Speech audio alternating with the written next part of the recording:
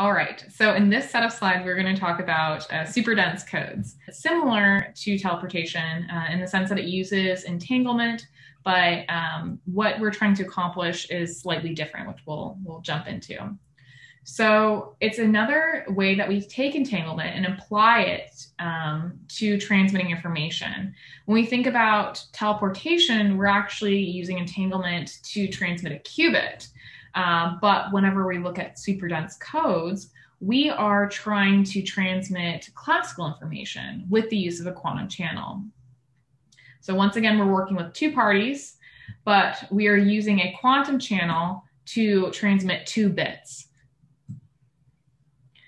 So what are the requirements for superdense codes? Superdense codes, they transmit 2 classical bits within a single qubit. So in order to do this, we need 2 parties who want to communicate with each other and 2 entangled qubits.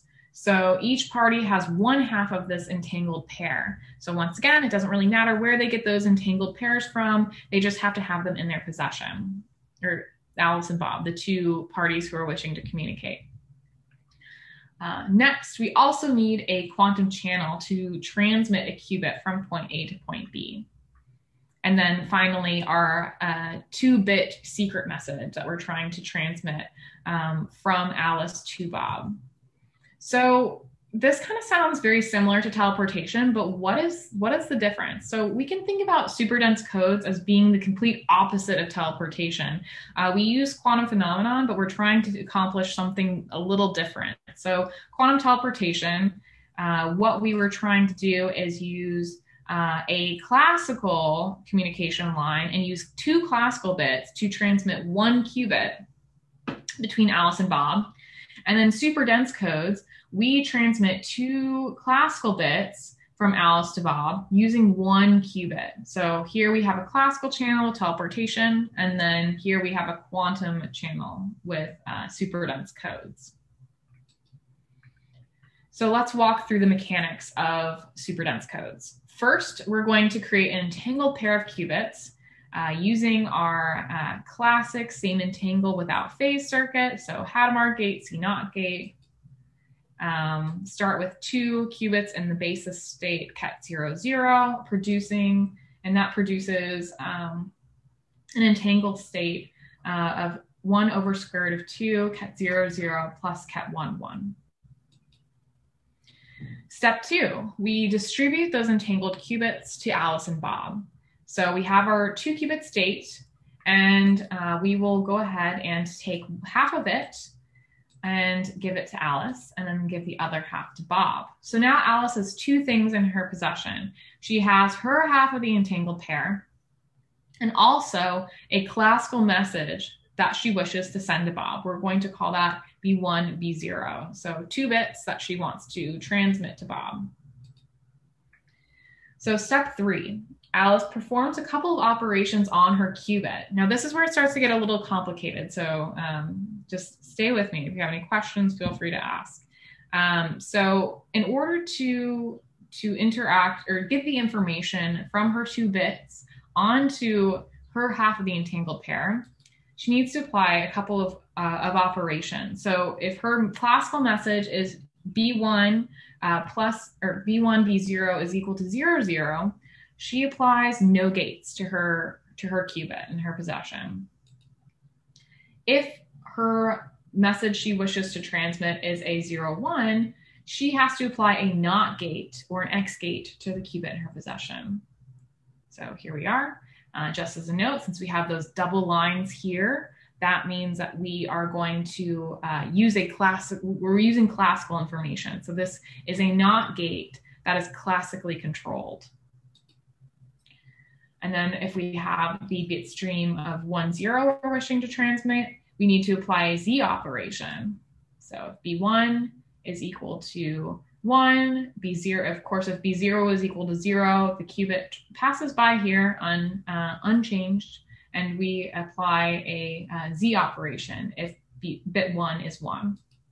Finally, if we want to transmit a 1, 1, we apply a NOT gate as well as a Z gate. So both of these controls will be active since we'll have a 1 value on at both of the controls. And then we will transform the qubit analysis possession with a NOT operation as well as a Z operation.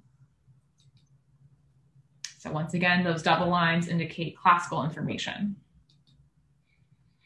So let's see what happens to that entangled state, how it changes. So if we have the classical message of 0, 0, we have no state change because we applied no gates. If we have the classical message 0, 1, we apply an X gate, and we see that Alice's qubit is the top qubit. So it's this first qubit here. So we have a NOT gate that is executed, and we get the following state. So our same entangle state changes into a opposite entangle state. If we were to apply a Z operation in order to send the message 1, 0, we would add a phase to our same entangle state. And then finally, if we are transmitting a classical message of 1, 1, we apply a NOT gate as well as a Z gate. So that creates an opposite entangle without phase, or an opposite entangle with phase. So here we have opposite entangle with a phase aspect because we applied that Z operation.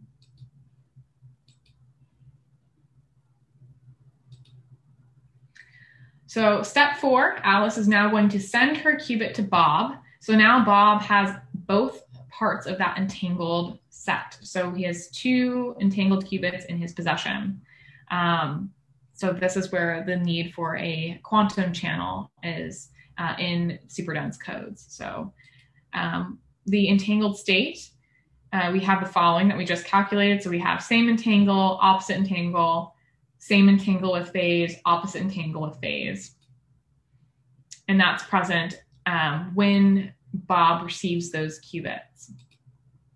He's going to apply a couple of operations to those qubits. He's going to invert the entanglement, and you invert entanglement by applying the C0 gate and the Hadamard operation. So we're going to apply first the C0 and then the Hadamard operation to invert that entangled state. So let's see how the state changes with each of these steps. So we have our entangled state that is initially received after the C0 operation. We're going to look at the portion where the portion of the state where we have a basis where the control is equal to 1. So we would see that the control equal to 1 would cause the C0 operation to toggle. That would change the target to 0. Here, we have the same operation where we have a control equal to 1, but now our target is equal to 0, so that target is going to be equal to 1. Here, we have a target of 1 transform into a value of 0. And then here, we have a target of 0 transform into a value of 1. So just as a note, if we look, we no longer have an entangled state. We've started to undo our entanglement, first by applying our C0.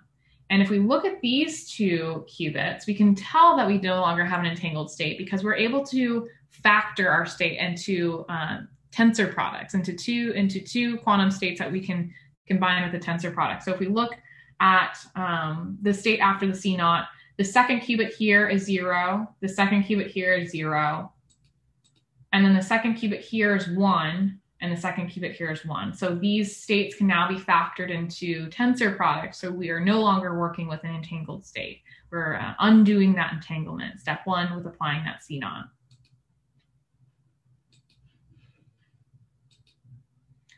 All right, now we're going to apply that H gate to fully undo all of the entanglement procedures. So now we're going to look at what happens when we apply that H gate to our state after C0. So that H gate is going to be on that top qubit, and it's going to remove superposition. So we have this first qubit superimposed. Now we get state 0, 0. So we undo that superposition. We have no phase aspect there, so we go into a state ket 0. And our second qubit's already in state ket 0. Here, Same thing, we have a superposition without phase. That's going to transform into a ket 0. Our second qubit's already in a state ket 1. Here we have superposition with phase. We know that when we have superposition with phase and we transform that by a H gate, that's going to produce a ket 1 for us. Our second qubit's already in ket 0. And finally, we have a superposition with phase once again, and then our second qubit is equal to ket 1, so that becomes ket 1, 1 for us. So we can take note of the state that we see, and that is equal to the classical message that Alice wished to send. So very neat. So step 5, he has 2 qubits, but now he's got to turn that qubit information into classical information, the classical information that Alice sent. So he's going to perform measurement procedures. So bit 1 is going to be on this top line, bit 0 is going to be on this bottom line, and Bob's measurement results are equal to that message that Alice originally sent. So here is the full quantum circuit for superdense codes. So here we see those double lines that indicates classical information, and we can have classically controlled quantum operations. So if we were to divide that up, we would see that Alice has this top part of the circuit, so that's where she is more active in the communication protocol, whereas Bob is active in this bottom part of the circuit. So he inverts the entanglement and then also performs measurement to recover those bits. So here's the full circuit. All right, so we'll have a quick question. So how many entangled qubit pairs, so this is a little different from our previous question, how many entangled qubit pairs would be needed to transmit 32 bits of classical information? To summarize, superdense codes allow for 2x bit transfer as compared to classical transmissions alone. This is because we're using the power of entanglement and a quantum channel. So we see an increased bandwidth because we're able to do the transmission of 2 bits per qubit rather than a single bit at a time. And this is because some of the work associated with the transmission is completed in advance when the entangled qubits are divided between Alice and Bob. There's been numerous successful demonstrations of the protocol within labs, but we have to take something into consideration. Right now, we have very robust and capable classical communication channels. So will we ever see a quantum channel that will be able to be powerful enough to outperform the speed and reliability of transmitting 2 bits classically? Another benefit of superdense codes is that it enables secure communication. If there's an attempted eavesdropping or qubit measurement during transmission, that'll be detectable by Alice and Bob. So in other words, the classical message cannot be received if the transmitted qubit is measured. Both qubits are required to recover messages, so the eavesdropper cannot read Alice's message. There is a drawback, however. A malicious party could theoretically scramble the message by applying extra gates, so the NOT, Y, or Z gate. The attacker won't necessarily know what Bob receives, but it's not the message that Alice intended to send.